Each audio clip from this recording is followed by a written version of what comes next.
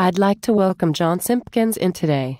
John is going to talk to us today about wound bed preparation. Good morning, everyone.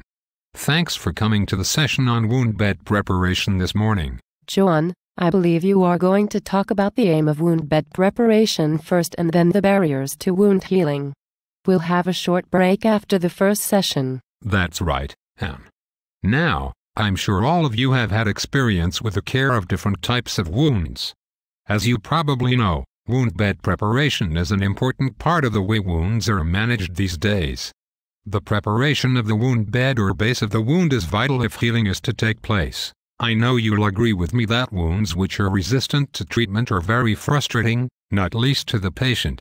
The aim of wound bed preparation is to prepare a stable wound environment which results in wound healing. How is this achieved, John? First, it is important to restore a well-vascularized wound bed.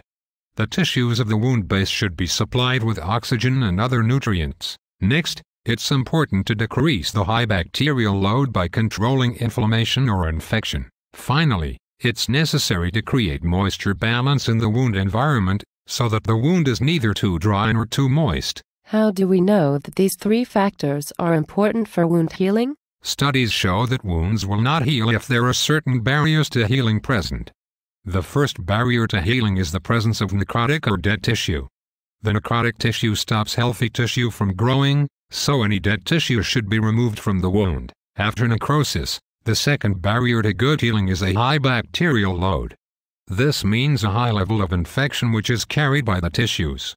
So any infections are treated before effective wound care can start. Finally, imbalance of moisture levels in the wound bed also stops the healing process. Wounds which are too moist because of excessive exudates will not heal, nor will wounds which are too dry or desiccated. Thanks, John. That was most interesting. We'll have a 10-minute break then continue with the session.